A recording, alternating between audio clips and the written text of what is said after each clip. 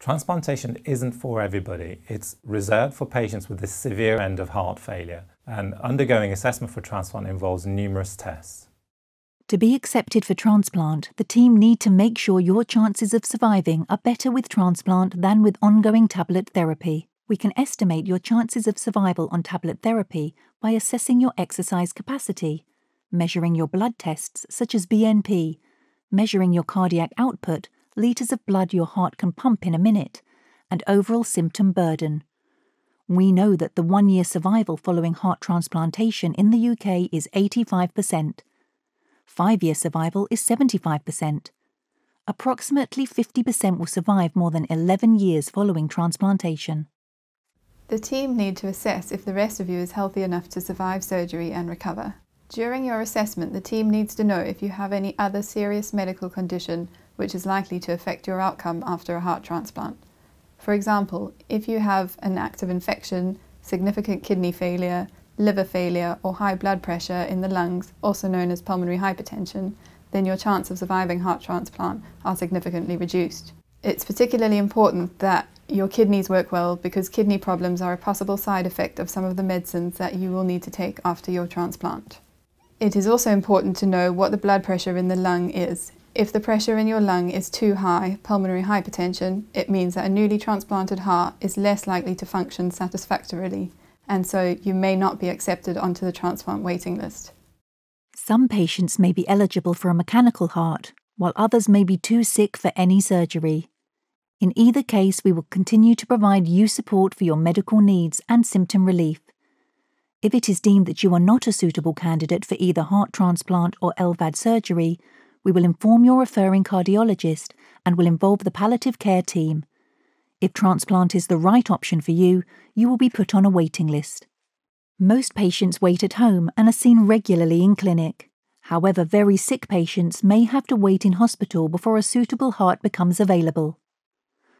After your transplant assessment is complete, your team of doctors, nurses and surgeons and allied health professionals will discuss whether heart transplant is the best option for you. If heart transplant is not the right option for you, the reason will be shared with you. We encourage you to ask questions.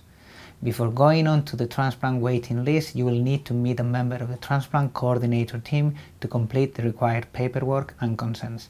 They will provide you with all the information you need about heart transplantation, in example risks, benefits, complications and any other information necessary. Time on the waiting list varies from days to months or even years. While patients wait, their condition may change. A few patients will improve, while others will become sicker, resulting in them being temporarily suspended from the waiting list. Some may be removed from the waiting list, and for some others palliative care may be the option. It can feel difficult trying to get on with life, and the uncertainty can be stressful. We have resources available to help you cope at this time. A heart can be identified at any time. You must be easily reachable and always ensure we have the most up-to-date contact information. If a suitable donor heart becomes available, then we will contact you and ask you to come to Harefield Hospital as soon as possible.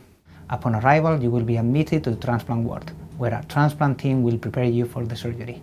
Please do not eat or drink, and please bring all your medications with you, along with any personal items which you will need while you're in hospital. While you're being prepared for surgery, the donor heart is continuously being assessed by the surgeon. If the heart is not suitable, surgery will not go ahead and will be cancelled. If the surgery is going ahead, it can take 6 to 8 hours to complete. You will be under general anaesthesia. To get access to your heart, your surgeon will open the chest by cutting through the breastbone of the chest. This means you will be left with a vertical scar at the end of the operation, which starts at the top of the chest and ends at the beginning of the stomach. You will be connected to a heart-lung bypass machine to maintain your body's circulation while your surgeon performs the transplant. Once your surgeon has completed the heart transplant, the bypass machine will be slowly turned down for your new heart to take over. Your chest will be closed and the skin sutured and dressed. The surgeons will insert several drains in your chest. Sometimes, if the new heart cannot fully support your circulation, you may need to be temporarily supported with a mechanical pump, ECMO. After surgery, you will be brought to the intensive care unit. Most patients will be woken from the anesthesia within first 24 to 48 hours.